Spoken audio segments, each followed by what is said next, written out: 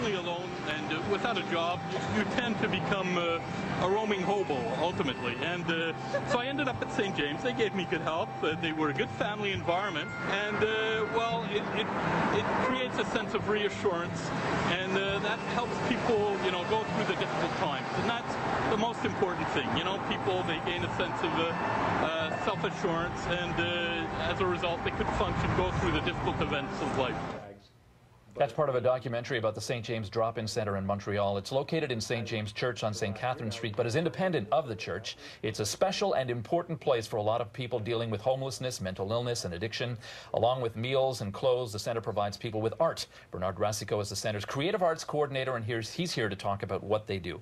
Now, the art, I'm sure, is very, very important to people, but this centre is really, it's just there for them, whatever they need, right? I mean, they can come in and want to make a phone call, might want to sleep, watch some TV. It's important. Eat, clothing, take a shower, and just have somebody who listens to them, who's being there with them. Yeah. And they take the time during the daytime, and they go to the art room, they do whatever they want, but there's somebody there for them. It's a community, actually. And you've been there 9 years, so... 9 years, yeah. You must see how important it is.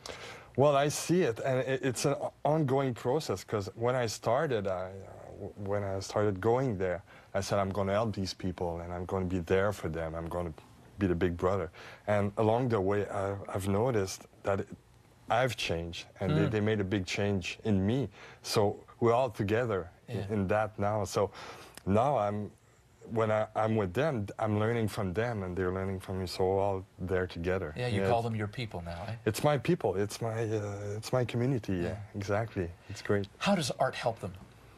Well, I'm an artist too. I'm a painter, so it's something for me to express myself. So for them too, they express themselves with the paint brushes, music, because I'm a musician too. So we have music workshops.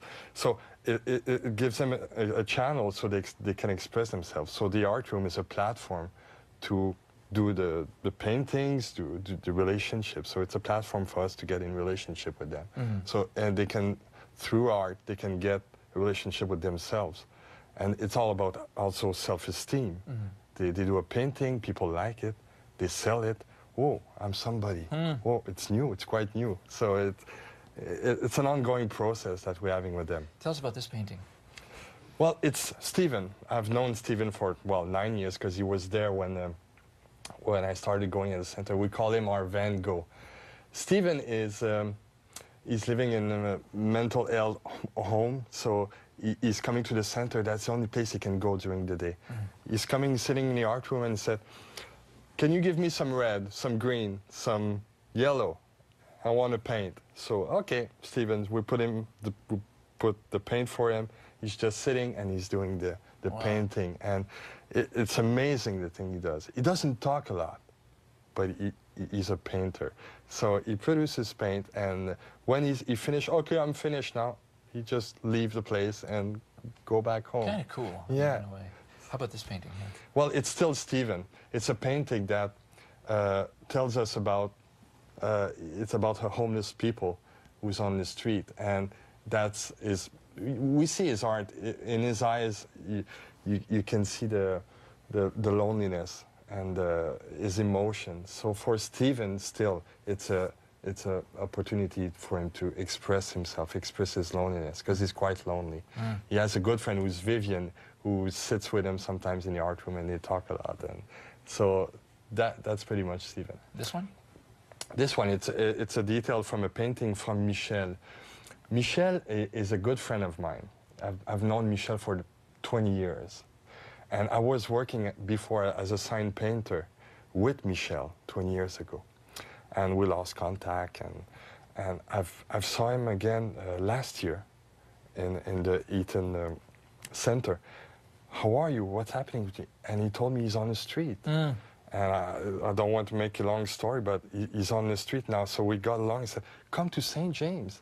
So he was a bit afraid at first. He was just coming, and he wasn't sure, and he started coming at the St. James Drop-In and doing painting again.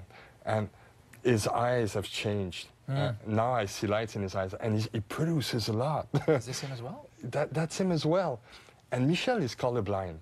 So that painting, it's flowers. And I said, okay, we're having an exhibition. That's a painting or a flower pot.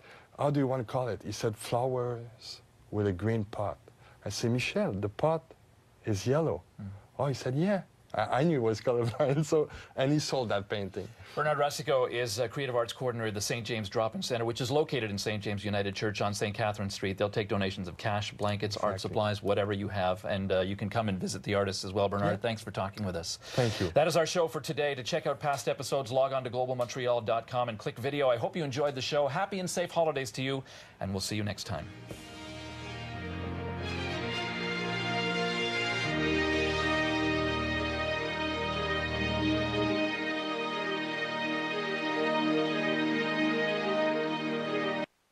This program is available in described video.